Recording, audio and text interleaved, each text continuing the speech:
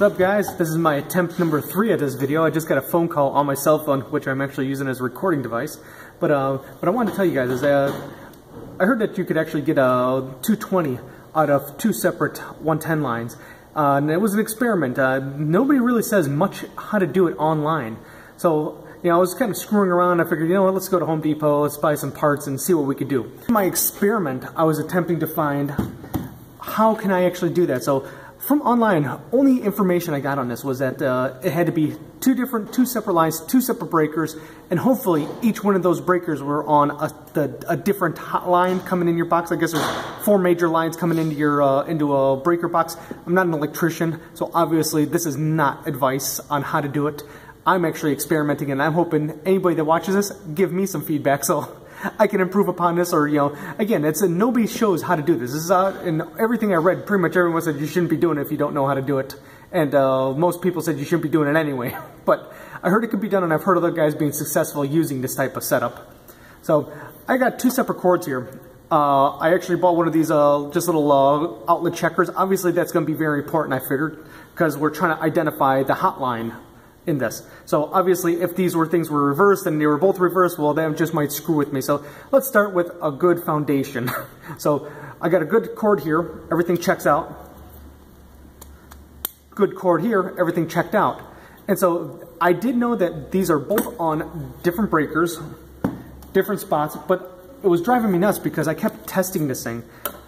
And yeah, I'd pop this in. Obviously I got 110 coming out of this thing. But I kept popping in, and nothing was lighting up. Going, well, what the heck? Why is that not lighting up? They're on separate circuits. What the heck?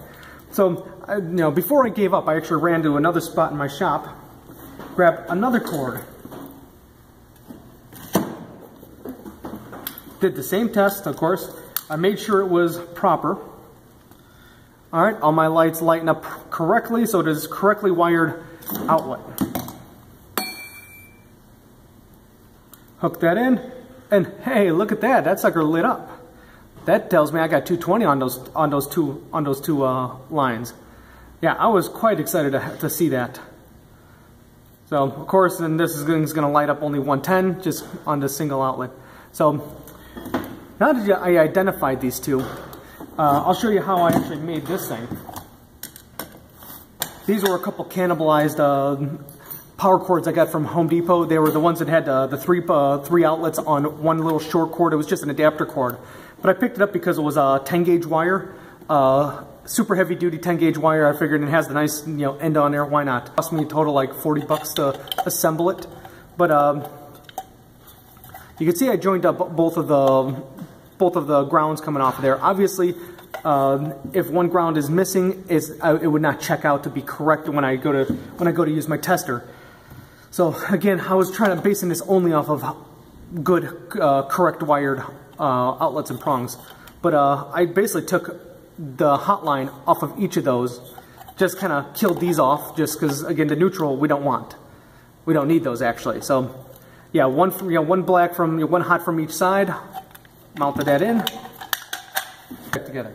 So now that I identified 2 good power lines, I plugged this in.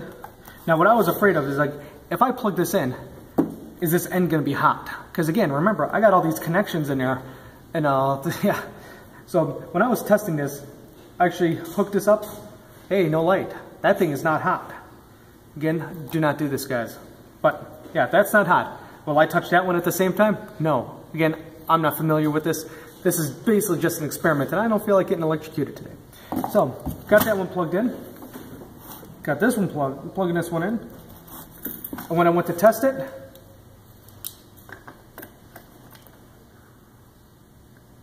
bingo, lights up. We got 220 off this plug. I was quite tickled to find out this thing worked. Of course, I drew a little diagram so my guys, or if anybody else grabbed this thing, they could properly identify it. But yeah, this is just a very basic little box that I made.